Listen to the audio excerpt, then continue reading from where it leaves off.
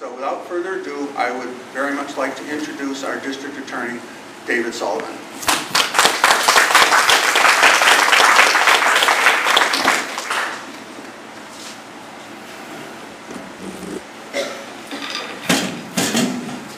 Good evening, everyone, and I want to thank the Ward 3 Neighbor Association for the invitation to be here tonight. I know many of you, and for those I haven't met, hopefully I'll have a chance to take questions from you or meet you by the end of the night. I also want to thank Jerry, who's the president of your association, and also Owen, your city councilor, for the invitation to come here tonight. And part of what we do as a district attorney's office is to try to convey to the public that we're here not only just to prosecute cases, but also to be proactive and to prevent crime and to work with communities. And since I started in office, we've initiated a community prosecution program where we really try to pair prosecutors with the communities that they live and work in. And I'm very honored to have here tonight several of the prosecutors that are working on our cases and really working for public safety in Northampton and the other 46 communities. I'd like to introduce our Assistant District Attorney, Matthew Thomas, resident of Northampton. Matt is got 11 years plus of prosecution experience in major felonies, and those are the type of cases that he handles in our office in the Superior Court.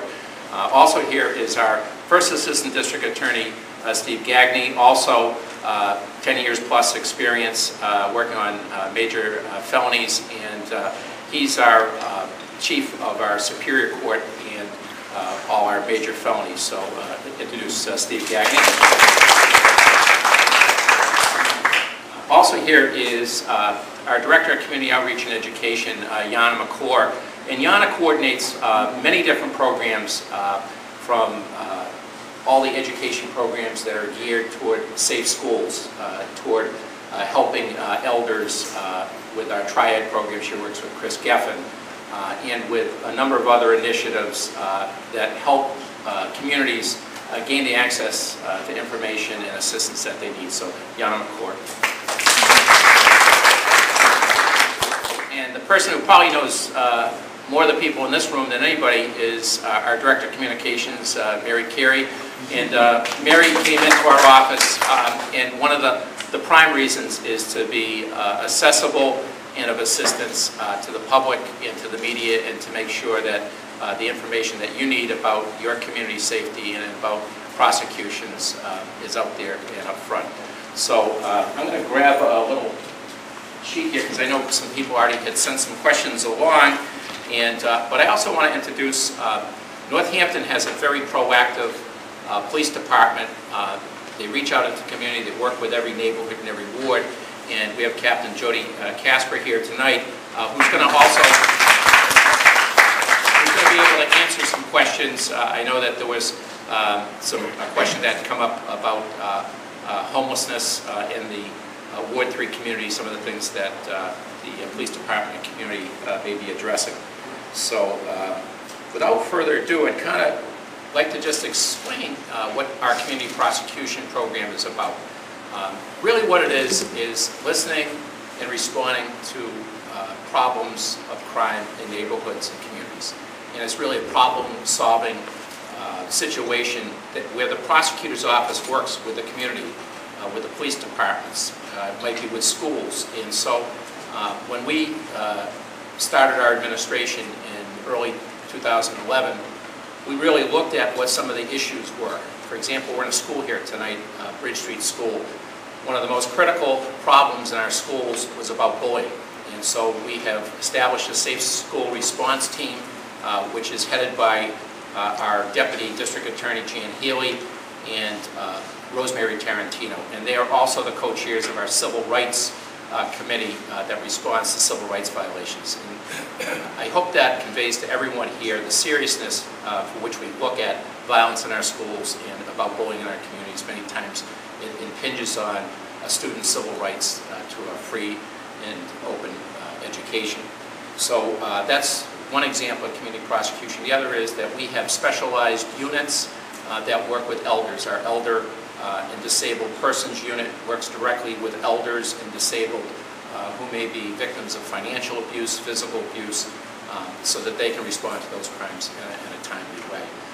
Another area of community prosecution is we work strongly with domestic violence prevention and response teams, every women's center, Safe Passage, Nelquit up in Franklin County to build the resources and the commitment toward helping victims of domestic violence. So that's just an example of how community prosecution hopefully can reach into your community and respond to whatever needs that you have that are there. Let me invite Matt to come up, and Jody and Steve and Yana. All of you can come up and we can field questions. I know that probably the first question that I got was about the status of the Anthony Bay case.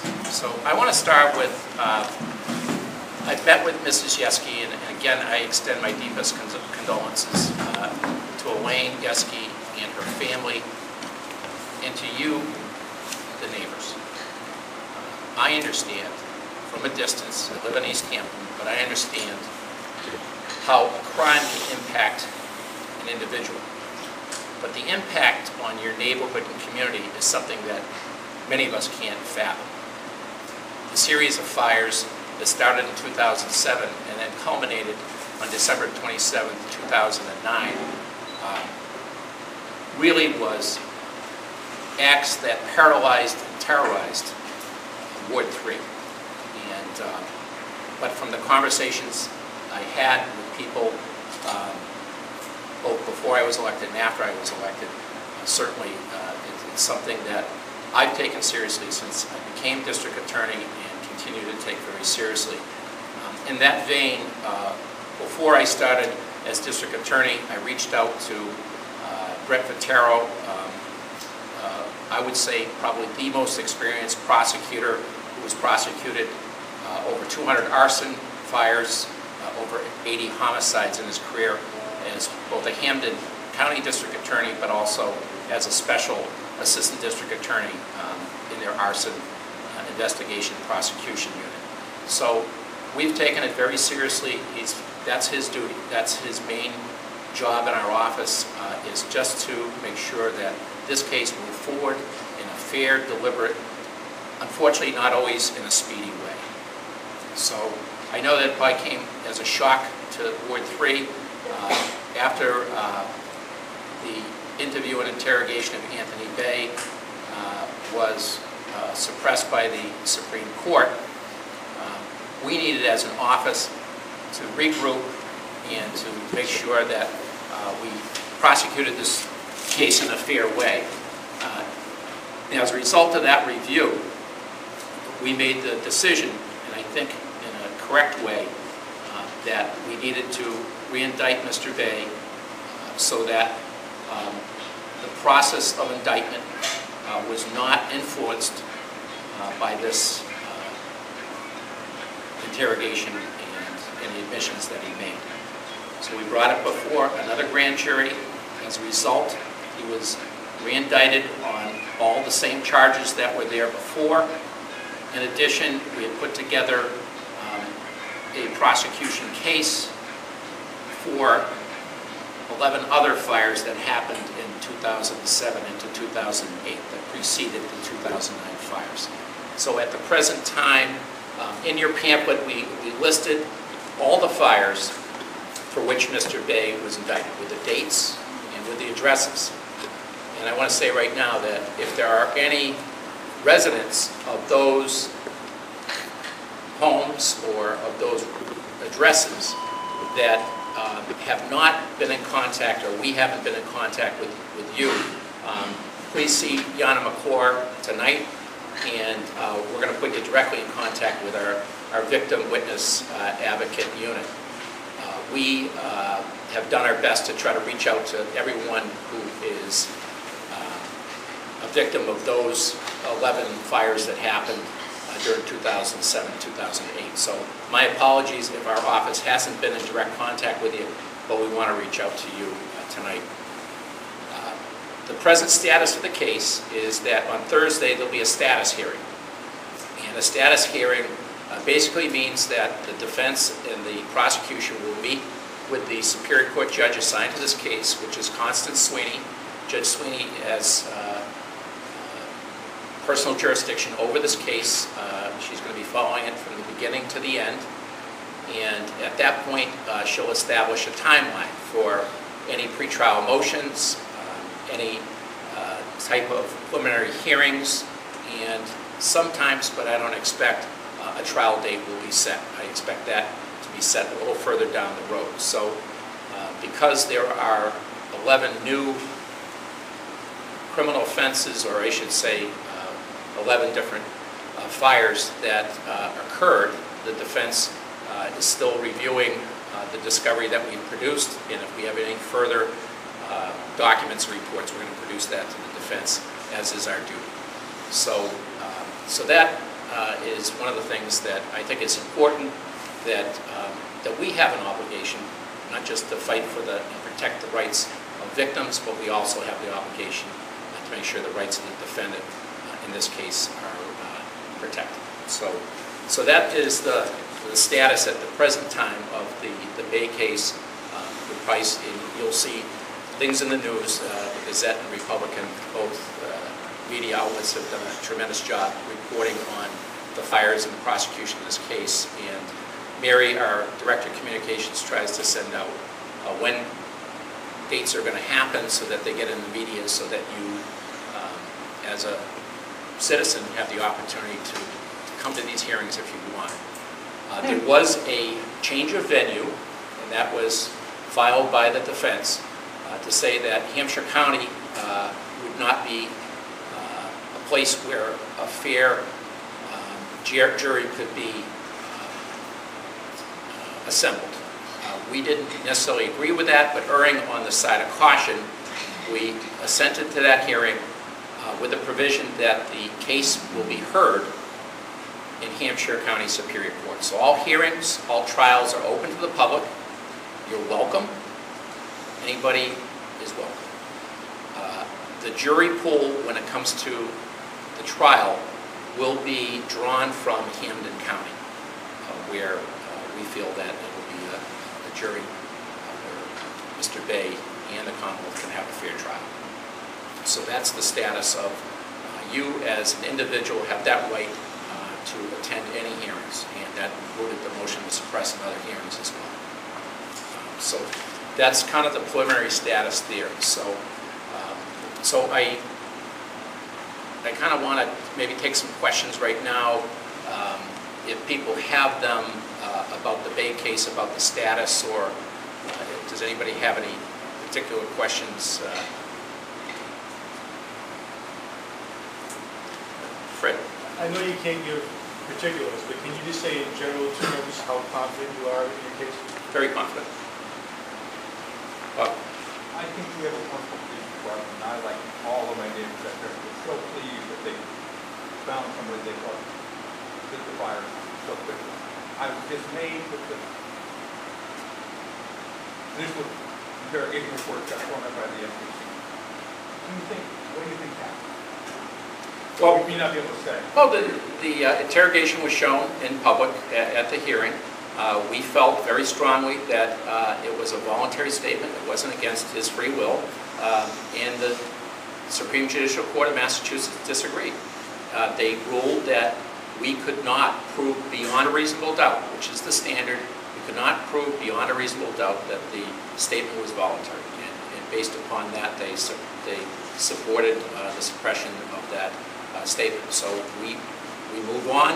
We take all the evidence that we have, and we're confident that we're going to have a conviction in this case.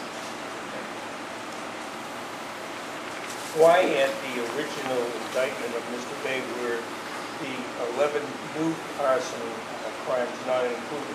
Why are they just being included now and not originally? I can't speak to what the prior administration had developed about the case.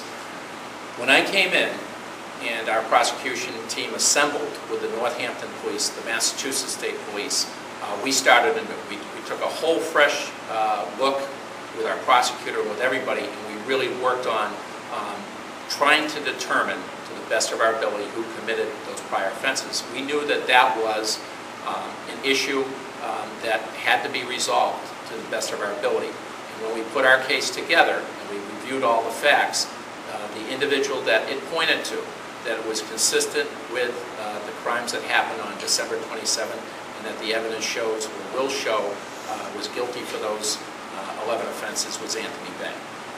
I can't underscore the cooperation that we've had with our law enforcement, with the Mass State Police, with the Northampton Police Department, with the state fire marshals, and it was really through the expertise of law enforcement and other individuals that we were able to put the case together to present to the grand jury, and the grand jury agreed with our analysis and brought that bill of indictment for the other 11 fires that happened in 2007, 2008.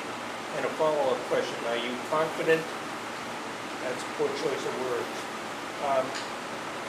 is there any other possible individual or individuals that may have been involved either on Holocaust or in those other 11 fires?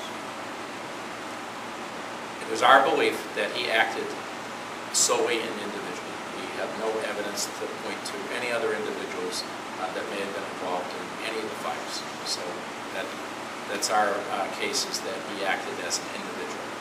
We have no evidence at this point pointing to any other individual. But I will say, just to dovetail, that within your pamphlets is our text-to-tip, and we put that out, after we dismissed the indictment, and we again urge that, when you look at these addresses, you look at the dates, and who knows, when you or your neighbors or your loved ones try to help recollect, if you have a memory, certainly of something that may be important, then that text-to-tip is there, and you can use that text-to-tip or call directly to the Northampton Police Department, the Detectives Unit, or the Arson Hotline, and we can take that. So as much as we have a case, we always want to make it stronger. Is there any discussion within the trial preparation or in the trial? Will there be any discussion about why he did this? The psychology, what he thought about?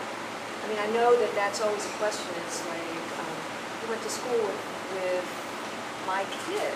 So it's like, what happened? Is there going to be anything for that? Anthony Bay has the constitutional right to remain silent, and the motives for this we can't determine. It's in his mind why he committed these crimes. So he hasn't addressed, I don't know if you can say this, but he hasn't addressed that, or I haven't seen anything in the paper about... During the course of the interrogations, Matt Thomas could address it. I don't believe during the course of his interviews that he revealed... Right, part of the Commonwealth's proof is we don't have to prove motive. It's not an aspect, thank you. It's not an aspect of the case that we have to show. It would make sense, everyone is looking for that, sense of it, because facially it seems like such a senseless thing to do. Presently we don't have the kind of driving force that one would expect to see with a crime like this. So all you have to show is means and opportunity? Well, there's a number of things we have to show. Each crime that he's indicted with, and as you can see from what we've handed out, there's a great many of them. Each one of those crimes has elements that we would have to show. But we would need to show, in essence, that he's the actor and had the intent to commit the indicted crimes. But intent to do it and the underlying psychological impetus for doing it are two different things. How can you show intent without a motive? Oh, well, he just needs to mean it, just that it's not accidental behavior. Just to let you know that Assistant District Attorney Thomas will be co-counsel with Fred Fatero. I forgot to mention that at the beginning. So we have co-counsel, and also the chief of our appellate division, Tom Townsend, will be and has been assisting with the case. So our chief of our appellate bureau, Mr. Vitero, and Mr. Thomas will be the co-trial counsel in these cases. So. Yes, Wendy? Just as a matter of curiosity, at the time there was some publicity about the fires before the fires were listed in the paper, there were a whole lot of them listed, and there were several listed in 2008, which I had seen in the, I'm sorry, they were not listed in the paper, but I had seen them in these homes, and I wondered what happened in 2008 in that list. Curious. Were there no fires that were traceable or deniable in 2008? It seems to be a whole year between 2008 and now missing. We evaluated the case, our investigative team and our prosecutors, and we only indicted those crimes for which we believe beyond a reasonable doubt that Anthony Bay is guilty. David? Possibly the accumulation of people who don't know how to work around this issue now. One of the preoccupying things for me is that the earlier incidents in 7 and early ones in 9, and I think they're also one of these laws that are some that go back even earlier but not listed here. And as we reviewed the early cases, starting from the earliest ones that we could find on the list, there was a predominance of the early cases that were described as being unsolved. And there were a handful that were solved, and they had solid evidence about a few that apparently were disconnected from the rest. But there were a whole slew that were a dead end. And it would help me at this point going into the future to be reassured that with our cumulative experience in the city, what have we learned that is going to help us if we are faced with another year or two of another case or other incidents? I'm slightly haunted by the fact that there were so many dead ends in terms of the investigatory part of it leading up to the main event on a couple of days before Christmas. And I'd just like to take on what you think has the progress that has been made with our experience with all of this collectively, that's going to prepare us better to deal with this issue in the future if it comes up again. And again, I see this number of cases that were kind of a dead end streets that really concerned as to why they were all, and I understand the degree of complexity with this particular kind of crime. But that aside, could you comment on other things that were making it particularly difficult to come to a conclusion about any of those other unsolved incidents in the earlier list, 2005, 2006, 2007, a long list. Well, I think a couple of points. One is, as you described, and in particular, arson is a very difficult case to investigate and to solve, just because of the nature of it, particularly, with very late at night, and no ability necessarily to pin something on a particular individual at a certain time. But what I think is really important is what we're doing here tonight. When there is a crime cycle and there is an epidemic of particular cases, and I think that Northampton has a great database now, and I think that our office is always available to law enforcement, that when there is trends in crime, that police departments, particularly Northampton, are better equipped now to see those trends. Our office is proactive. We're available 24/7 to respond to any crimes. And I think in this case that a task force, if the rash of arsons in 2007 that pattern had been developed or recognized at that point, I would have gladly been part of any type of arson task force and had one or more of our prosecutors involved in that. So I think there's an openness in communication, and I think a lot of it's listening to neighborhood concerns.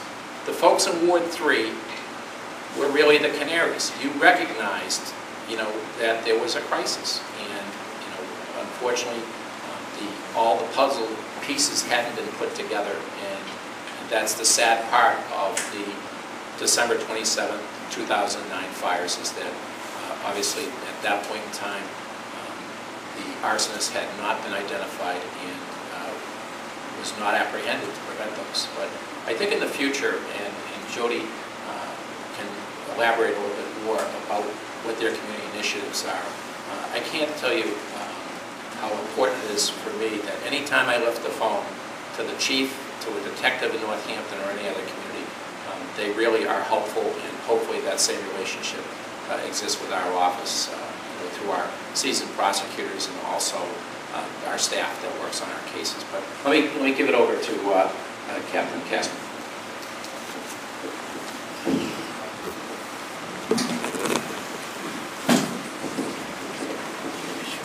I'll just leave it over there. Thank you. Thank you. That's why she's a captain. Well, to be honest, I'm actually not a captain, although I don't I want to thought you were a correct you. captain. Lieutenant. Well, she should be a captain. I appreciate that. I appreciate that. There is a good, clear answer to that, and that's that I think in my experience, I've been with the police department for about 15 years now, and what I've seen is a huge change in technology, and I think one of the things that you'll see come out in this case over time is just how important technology was to it. Some of the things that I can tell you specifically are that, for instance, all of our cruisers have cameras in them now that are running all the time. So for instance, anywhere we drive, it's always recording. So if a car passes us, that's recorded. Many of the convenience stores and other stores downtown have surveillance imaging. So we use a lot more technology than we did today. And one of our detectives, Corey Robinson, since back then, when you referred to those early fires back in 2007 and 8, we didn't have anyone that was trained in video forensics, and we do now. So we have a whole office dedicated to it in our beautiful new building, and thank you for that. And we are better able to look at video footage and extract evidence from it. As the DA said, it's incredibly complicated and challenging to solve an arson case. I mean, if you just think about it, you've got basically a smoldering fire left in places and not much else. So it's really the burden falls on technology that we use. And the second thing that we have is you all.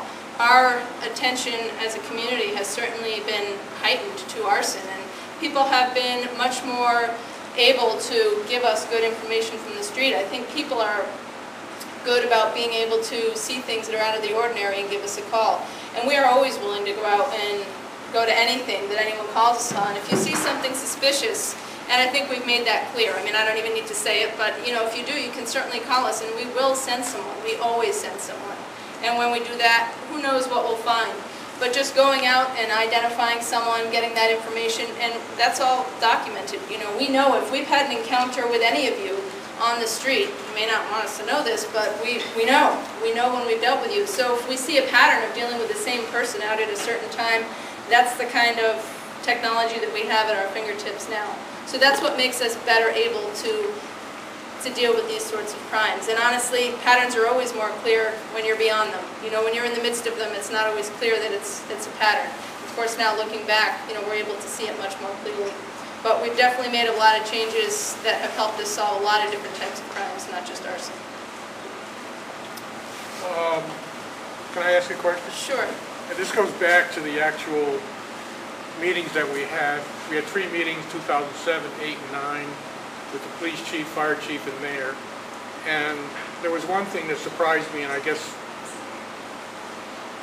maybe it shouldn't have, but from those meetings what I gathered was that the person responsible for investigating an arson fire is the police department, not the fire department? It's a combined effort of multiple agencies. We have a fire investigator, the fire department has someone, the fire marshal's office as well. So it's a combined effort of many. And the second thing about those meetings were that at those 3 meetings, almost all the time, someone stood up and said, gee, well, what are you doing about trying to find this guy? And the answer invariably was, well, we can't tell you because we're going to give away, blah, blah, blah, whatever, which is a sensible answer. However, one thing that surprised me was that no one, the fire chief or the police chief or the mayor, didn't say, well, but you know, we've logged 300 overtime hours last month, 200 this month, we've spent X dollars. There was no accounting for what type of investigation was going on. I think we would have all felt more comfortable if they said, you know, we're putting in 40 overtime hours a week or 100 or whatever, or some sort of just accounting of what's going on as opposed to we can't tell you because we'll give it away to the arsonists. So I don't know what you want to do in the future, but it might be worthwhile. And I don't know how your bookkeeping is done in the police department, whether you have to charge your time to specific tasks or you just put in 40 hours a week and that's it. So I don't know how you handle that, but it would have been nice and convenient at that time if we had some sort of assurance that this amount of work was being done. That makes sense, and I'll keep it in mind in the future and pass it on to my chief and captains as well. I mean, I can say that there are things that we do that we simply can't share because it's not just you and I in this room, and you know. That's fine. And that is what it comes down to. If we have people squirreled away watching things, we can't share that. But I'll keep it in mind in the future. It's a reasonable request, certainly. Can you address more generally just, work that does encompass downtown? And I know people are, I heard that part of our agenda was to talk about the incident that happened recently with the homeless people, but not that specifically, but just in general, where are we in the community policing and the downtown presence? And, we have pockets of places where people are in the woods and, just what is there and what are your suggestions? I hear that you're saying you're as a force receptive to that feedback, but I've used online and stuff, and I don't know. I don't know if I should continue to complain that people are leaving needles and balls and things in the same place, or if I just need to understand that in the physical constraints that you find yourself, that nobody's going up there after hours to find out. You absolutely should call, and you can fill out things online. Honestly, I mean, you can call me directly. I work 3 to 11. I'm the 3 to 11 shift commander, and I will send officers there. I send officers to do things all the time. They want to be there and to find these things and respond to your needs, absolutely. We have multiple resources available. We have 2 officers that are typically downtown on bike patrol during the summertime and during the good weather, and typically 1 or 2 on foot in the wintertime. And those officers are sometimes used to do these more directed patrols. So if there was an area where there was a lot of needles or other evidence of criminal activity, you can email us and let us know. And I tell you that does go out at shift change. We talk about it, and officers will go there and will check it. And if you looked at our log, if you called in a specific complaint about whatever street it may be, you would look at our log shortly after that and see that appearing as a check for that location. And I mean, I can't guarantee it would happen the next day because if something big happens, we would have to prioritize our calls. It is true that we only have a certain number of people on the street at night and all the time, and we have to pay attention to our calls for service, but we do go out and try to respond to any needs that you have. So I encourage you to do that, and my last name is Casper, and you can call me directly, and I'm happy to talk with you and identify those problems and respond to them. Yep. I appreciate hearing about the technology that you use. Can you tell us a little bit perhaps and about the procedures that you may have learned from the night of the 27th through the interrogation process that may change? Did you learn anything from the ruling from the Supreme Judicial Court? If you want police procedures, that's me. If you want Supreme Judicial Court, what would you like to address? I'm not sure who, as far as the state police interviewing him on the street that night and a local police and the interrogation itself, how it was thrown out. Have we learned any different procedures that would have allowed us to keep that confession or pursue him that night a little bit closer? Sure. The interrogation that was thrown out didn't involve the Northampton police. It was the arson investigation investigators for the Mass State Police. When this opinion came out for the Supreme Judicial Court, we made sure that the Colonel of the Mass State Police not only got a copy of the decision, but also of the tape. So every defense and prosecutor in Massachusetts needs to review this case. We need to make sure that our interrogations comply with the Constitution, and I foresee, and it's already scheduled throughout Massachusetts, workshops on interrogation and confessions, because we want to make sure that when they are conducted, they're done constitutionally, and that they're admitted when they meet that standard. Yes? I actually have 2 questions. I've lived downtown pretty much my whole life. Worked a lot in Ward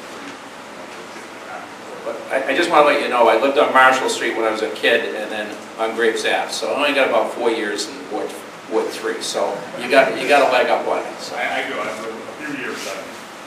So I actually remember growing up, through the years, there's been quite a few major fires and a lot of minor fires in the downtown area. So my first question is there's a number of fires and arson cases in Northampton. Usually, typical for a town this size and the density of downtown, or are we higher or lower, or is it just available? I remember the Lumberyard fire, the condos on Randolph Place, and the Whistle Stop restaurant, and there were a couple other pretty big ones downtown. I had Whistle something. Yeah. And there's been a lot of fires in Northampton. So my first question is whether it's typical for a town this size. And my second question is, are there open investigations that we're able to talk about remaining the period from these fires, 2005, 6, 7 to current, that are still being investigated, or is everything pretty much closed now, or where do we stand on that? Well, if it was determined to be of suspicious nature, those are always open. So as far as ongoing or how active they are, I can't make a comment on them. I will say that there are fire statistics. 2007 and 2009 were spiked.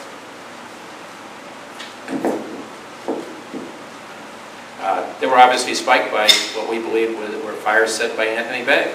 So, and they're very rarely in the history of Massachusetts did you see such a horrific group of fires within a short period of time, about an hour and a half, that happened in Northampton on December 27th. So going back to the program that we started, No Fires, there's always been a lot of fires that are accidentally or intentionally set by juveniles, and that's one of the things that we're working on. In our district, we've estimated anywhere from 45 to 75 cases a year of arson are by kids, that are maybe experimenting or have some type of stressor in their life. So not all of them are set by adults, and when the fire department goes, they investigate that.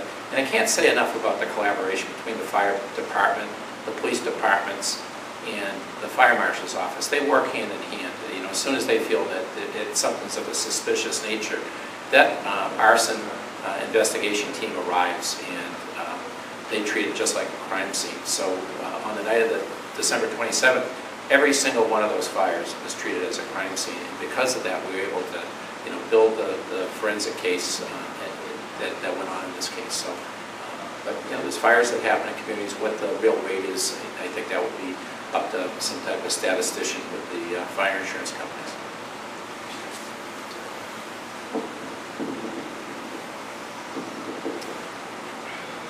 Yes?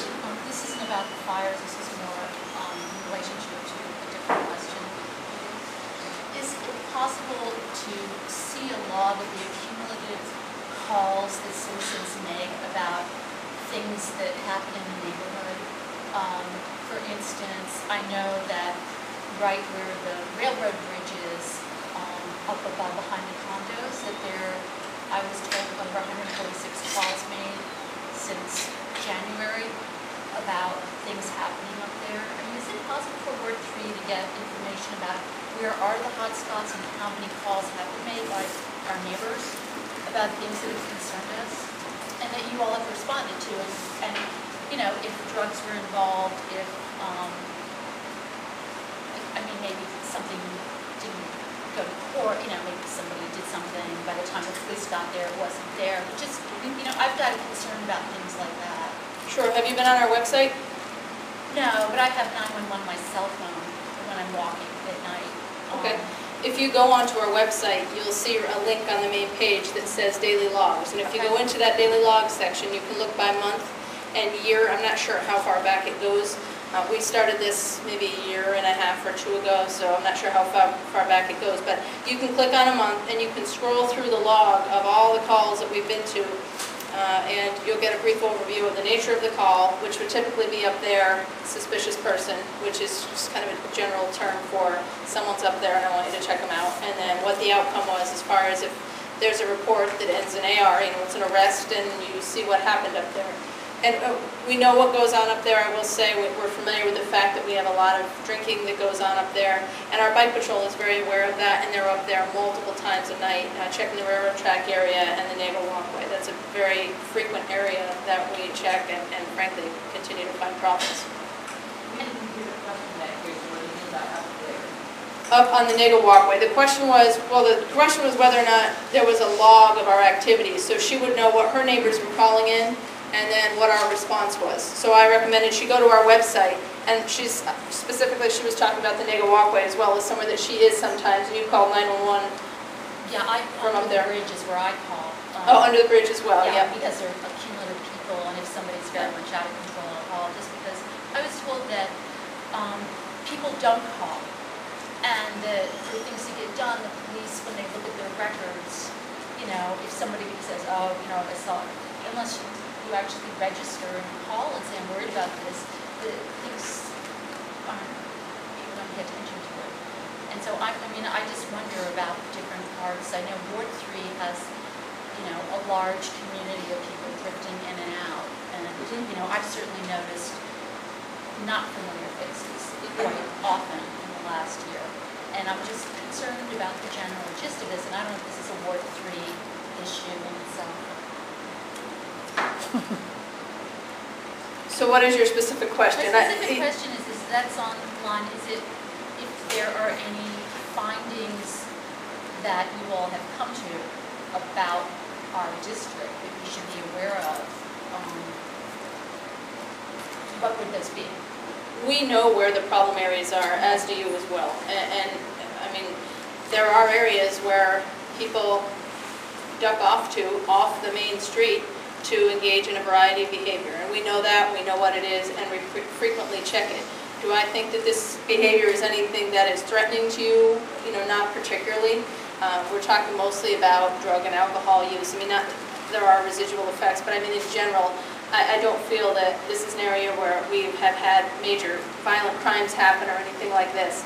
We have people who duck away to drink and do drugs. And we make arrests when it's appropriate, and we're very busy up there.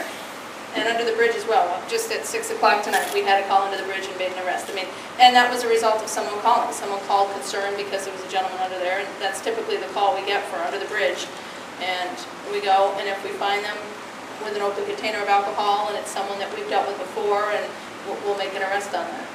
And also, I mean, I knew that there was a homeless, you know, that there are different places, maybe somebody in the addresses that, you know, that homeless live, or they're different camps, and that they've changed. And I guess when I go for walks along the dike, and I see people, you know, ducking to different places, is there concern for us about things? I mean, have they gotten larger, I guess is what I'm asking. No, the camps they have not gotten larger. And to address two things regarding camps that are set up by people who are homeless, there used to be a few years ago some larger camp areas, and what happened is it became obvious that they were there, and then it attracted a lot of attention. We had a lot of trouble down there, and now people are like, I don't want to be around a lot of other people. So members of our homeless population, many people sleep in different areas, and honestly, we know where they are. These are people that we deal with every day, you know, every other day, weekly, whatever it may be. We know them, and we know where they stay. So as far as having large camps set up, to my knowledge, that's not going on anymore. And I've been down on the other ones where they used to be, and we haven't had any problems like that. And your second concern, as far as being afraid walking up on the dike, I mean, be as afraid there as you would be anywhere else. It's just, I'm not afraid. I walk up there, and it's a beautiful spot to walk, and I enjoy it. Okay, So. all right, that's what we're trying, Yeah, other than having to watch where you step, that's about it. Maybe it depends on the Yes, it's very nice up there. I have no concerns about that area. Okay. What's the department's purpose on drug dealing and public policy in Pleasant Park?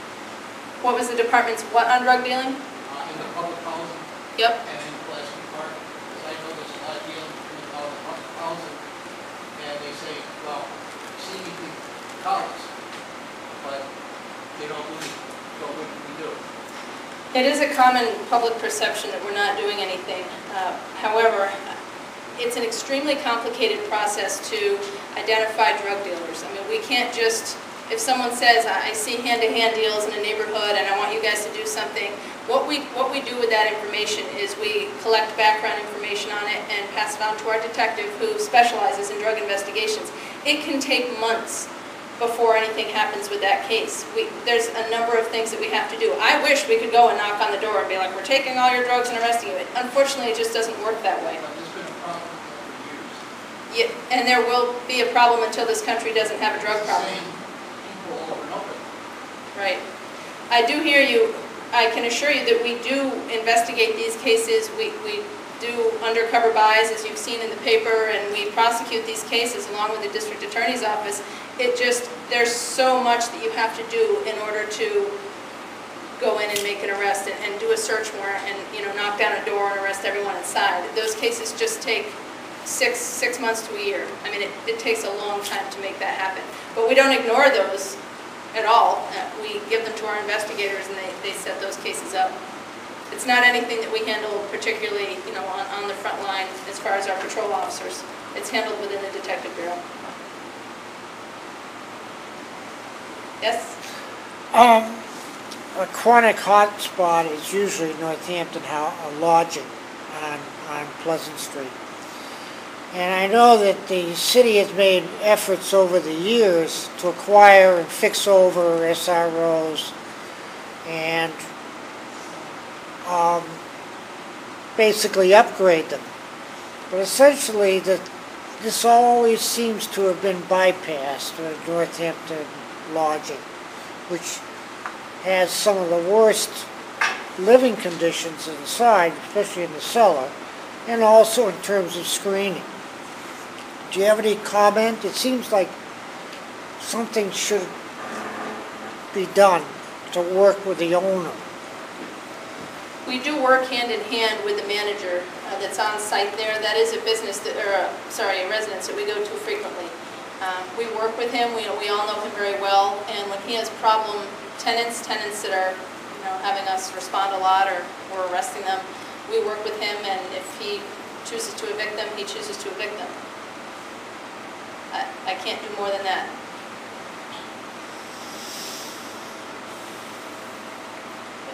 Do you have any idea how many suspicious fires there have been in the Ward 3 neighborhood since January 2010 when Mr. Bailey was in custody? Absolutely not. None? No, I said absolutely not. I don't have any idea. I don't have that number. My apologies. Do you have a question? I'm just kidding.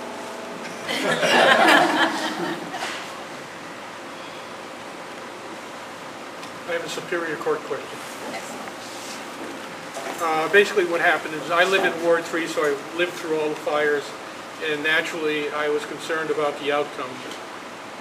So when I learned that Anthony Bay was going to be in Superior Court at 2 o'clock on a certain day, I marked the calendar, went down there, he was in court, the defense attorney asked for more information, they made arrangements to do that, and they set another date for, I guess, was it a hearing? So marked the calendar again, went down, 2 o'clock on that date, got there, sitting. The guard come up and said, well, it's all been postponed. And he told me that it's been postponed to a certain date. I went to next schedule, next scheduled day, and they did have a hearing. Again, it was a minor issue, and they scheduled another hearing at another date. Went down the fourth time, 2 o'clock in the afternoon, sat down, waited. Again, it was postponed. So I was a bit disappointed, and I didn't know what to do. So I went to the Superior Court office, which I think is down the hall, and I asked the administrator down there, well, what do I do? I mean, I wanted to go, I didn't find out it was postponed. How do you learn these things? Can I be informed about when it happens? And I was told that you could be informed if you were involved with the case or one of the immediate people in the case, but otherwise you couldn't. So my question is, how do you find out when these things happen and when they're postponed? I find out later than most people. When there's a continuance, especially on a major case like this, we try to get that right out to the media. And for unforeseen reasons, a case can be continued. But I apologize because you're a member of the public that went to see these cases. And all I can say is that I wish Fred Contrada would do a better job getting that. But I mean, isn't there a website for Superior Court that lists the schedule and that you could look to and see it's postponed or not? I mean, these are supposed to be public, and the public should know about it. It shouldn't be, I mean, it sounds like it's almost secret. I didn't know that there was going to be an inquest. When did that happen? I don't know. You can't find out. It's difficult because, you know, some of that court information is conducted at the last minute, but we'll try to keep, you know, reaching out and, you know, let the media know when there's a new date, and so that you, Fred, aren't inconvenienced or anybody else in the public, because we don't want to create disinterest because and it's hard parking down there. You go down there, you got to get there early to find a parking space. Throw money in the meter, you lost $1.50 in a meter. I complain a lot, so. The court system can be very frustrating and intimidating, and particularly for victims of crime. You know, again, we want to make sure that we've reached out to every victim of a crime in the Bay case, and hopefully, if there's anybody here, you'll talk to Yana. Okay, let's say, for example, there's one scheduled next month on a Thursday. Before I go, the day before I go, can I call your office and find out when it's postponed? Call the clerk's office, because they'll have real-time information, because if by chance the judge canceled out the last minute, so I just called directly to the Superior Court. So ask for Harry Jekanowski, who's a member of the Polish Genealogical Society. So, thank you. And I know I'm getting a signal from Jerry. He's got a board meeting to run, but I want to thank everybody for having us here tonight, and hopefully we've answered some of the questions and concerns you've had, and we'll do our best to be a good partner with Ward 3 and with the Northampton community. So thanks again.